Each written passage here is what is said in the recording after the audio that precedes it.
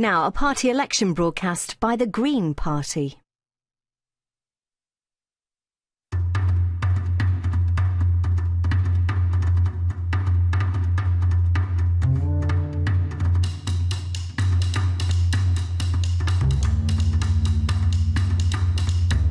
Imagine a city that belongs to people and bikes, not just cars.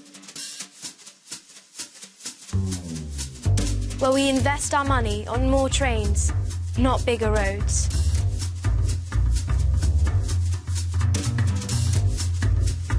Where it's always cheaper to catch a bus than drive a car. And the air we breathe is cleaner. Where we protect our countryside and playing fields. A place where there are more police on the street, on our side and not in our faces. Imagine a city where all new houses have to be energy efficient. Where there's help to insulate those that aren't, so that our heating bills come down. Imagine if rents were affordable.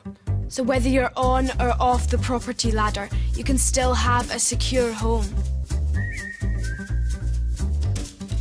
Imagine a high street where planners give small shopkeepers a chance, not just supermarkets. Imagine a country where everyone is paid a living wage. Where young people can expect an apprenticeship or job. Where we don't just let the gap between rich and poor get bigger and bigger. Imagine a party that creates jobs instead of dishing out cuts. And make sure the weak and poor don't have to pay for the mistakes of the privileged and the powerful. A party that puts people before profits. Imagine a party that does something about climate change now, before it's too late.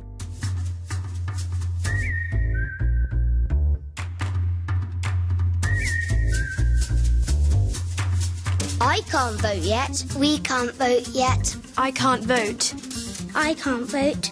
We can't vote. I can't vote. But you can. So don't just imagine. Make the difference.